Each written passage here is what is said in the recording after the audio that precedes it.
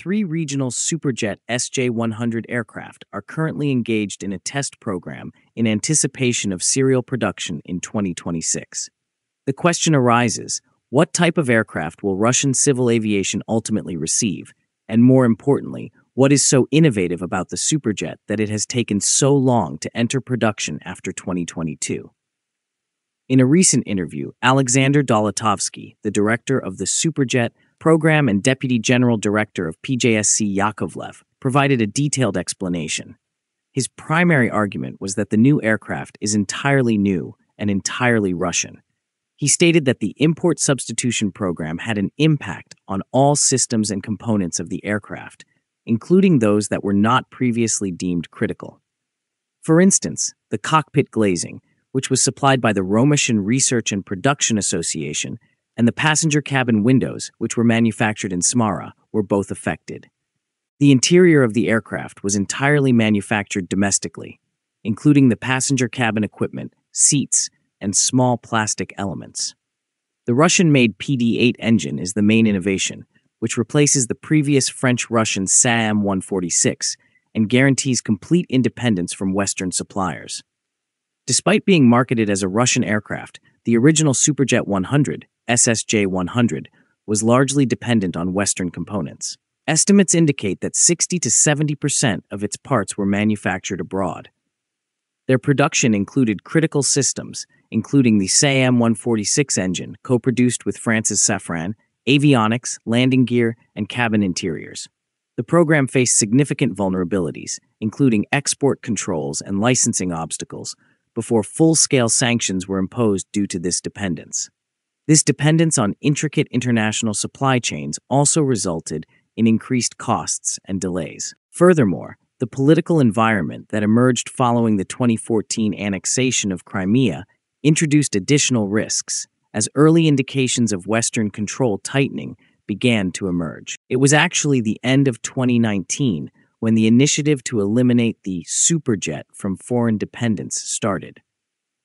There has been an immense amount of effort. The modernization, which encompasses all systems, not just the primary ones, including the interior of the passenger cabin, is comparable in scope to the complete development of a new aircraft, which, under the most favorable circumstances, typically requires 8 to 12 years, as indicated by statistics from the past 30 to 40 years. In a mere 6 years, Russia virtually developed a new, modern passenger aircraft, while the West was preoccupied with enforcing sanctions. Once more, it is important to mention that 6 years is the standard, as opposed to the usual 10 or more in the West. Consequently, Russia is presented with an aircraft that appears to be identical to the original Superjet from the outside, but in reality, it is a completely distinct model. This aircraft is devoid of any component that had been used in the Superjets that are presently in operation and transporting passengers. This aircraft has been entirely reconstructed from the ground up. The aircraft is being developed by over 60 Russian aviation companies, in addition to dozens of subcontractors. The diminutive Superjet is bolstering the Russian economy, ensuring the employment and sustenance of tens of thousands of individuals throughout the nation.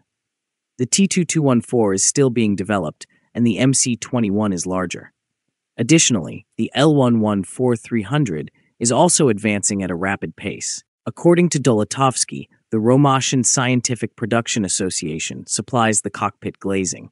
The windows of the passenger cabin are manufactured in Samara using domestic materials and Russian design documentation. The interior of the aircraft is entirely made in Russia, including the seats, cabin apparatus, and plastic components. The aircraft is equipped with a control system, complete display and indication system, alarm system, radio communication system, radio navigation system, inertial systems, airspeed measurement system, landing gear brake system, main power plant, auxiliary power unit, fuel system, crew oxygen system, and passenger oxygen system. Additionally, it is import substituted. In reality, it is possible to access the ATA catalog, which is a standardized list of aircraft systems, and mark each item from the beginning to the end. Once more, this aircraft contains no non-import substituted components or systems. The Superjet has not only become entirely Russian, but it has also become more alluring to operators. The updated aircraft's base configuration now includes innovative winglets, an enlarged landing gear entrance that enhances aerodynamic and technical characteristics, and a new cockpit with wide rectangular displays that provide a more comprehensive information presentation than previous models. The new Superjet is currently being developed at maximum speed. 3 prototypes are currently enduring a rigorous test program, with approximately 200 flights scheduled to certify the aircraft by the end of 2025, as previously mentioned. Serial production and airline deliveries are scheduled for 2026, with an initial government order for 20 units and plans for over 140 units by 2030.